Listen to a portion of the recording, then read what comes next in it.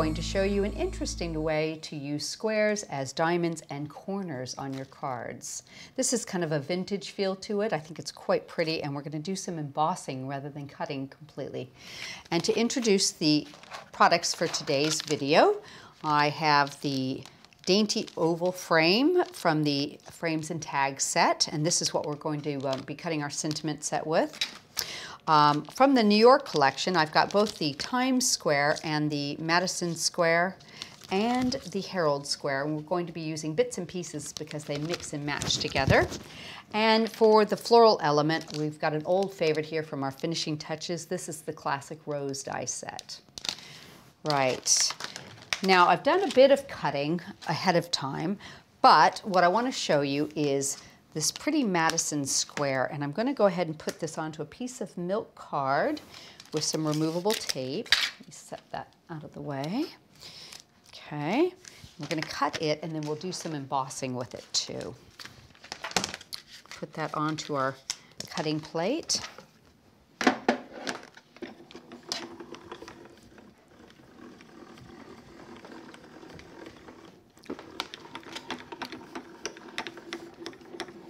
Now, since these squares tend to be a little bit bigger, they're around the 4.5 inch range, sometimes you'll have to turn them, and that'll get these two. Cut these two sides perfectly. Let's run it through one more time after we've turned it.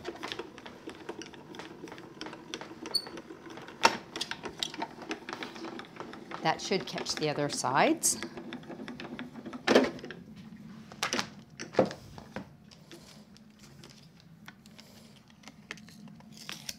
That's nice. Now, what I'm going to do is some embossing. So let's bring these back over. I've got my embossing plate, my tan mat here. I'm going to pop that down, and I'm going to use the inside square here from the Times Square. And I've got this piece here from the Madison Square Center, and I'm going to leave a die already in that. And the reason I'm going to do that is because since we're just embossing, sometimes it can crack and cut through the paper. If you tend to leave a die cut in that, it softens it just a tiny bit, and it most of the time eliminates that problem. Pop that down, and let me get it all straight. Put a little bit of tape on that side. Straighten this one up, and we're going to run that through. You don't always have to cut. Sometimes just embossing is enough to give a really pretty look, and I think we forget about that on occasion. Okay. Oops, popped right out of there. There we go. Let's see, I'll tidy that off real quick. A little bit better later. But you can see that the emboss on that's really pretty. We've got just a couple little spots, a little bit of a rub with your finger kind of puts that paper back down, but you got a really pretty cut around the edge and emboss in the center there. Now, I've gone ahead and done 3 of these for the card that we're making today, and I've cut 2 of them in half and turn them into giant corners, okay? And this was the aperture I cut in the very center of my card. So to attach those, I'm just gonna put a little bit of Cosmic Shimmer glue around the edges here, and just a few dots here and there to kind of hold those pieces down nice and firmly. And we'll pop those up into the corners. That looks nice. So you've got a really pretty little detail feature added on the sides there. And we'll do this one right here with a couple little dots around. It'll dry clear, so if you actually get it over onto your background card, you shouldn't see it very easily. Pop that on there. And I had used the original die from the Times Square just to make the initial aperture on there. I backed it with some lavender card, and from the Herald Square, I went ahead and cut this out of lavender also. Now it is tone on tone, but I do love the piercing dots that are around the edge there. So Just going to go ahead and use some tape on this and keep it nice and flat.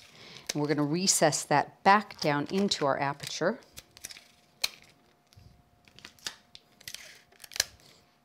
Oops. Pop that into place. All right, like that. Okay. So you can see how that's coming along there. It just adds a nice feature. You could have left it completely with the background of that showing, but I love the way that looks with the piercing dots around it. Now, I've went ahead and did one of these, put some mounting foam on the back. And this one I'm going to leave intact, and we're going to just put that right in the middle of that, lining it up straight, okay? And do a little bit more cutting. I've stamped one of my sentiments here, and we need some, there it is, some tape. And we're going to use this outside cutting edge. These are nice. They're done in sections, so you can get whatever look you want. If you just want a square, you can use just this outside piece. If you want a little more detail, like I do with this one, we can cut them together. And let's pick that up. That should be able to catch that now. There we go. Much better. Okay, bring back my cutting plate and my base plate. We'll run that through and do some inking.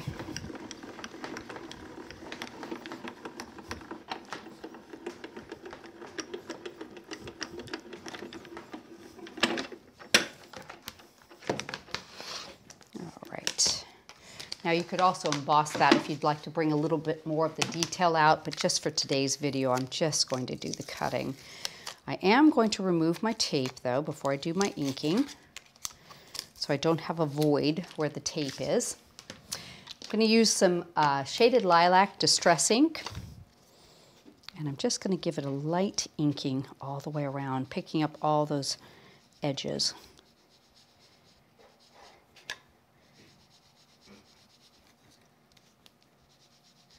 It's a very, very soft kind of a color, so it's really nice and easy to ink with. You don't have to worry about being too heavy-handed with this one. There we go. That should do it.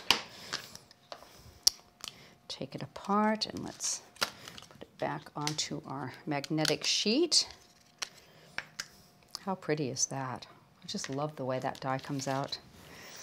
Put that into place, and a little bit of mounting foam on the back of that. Should work.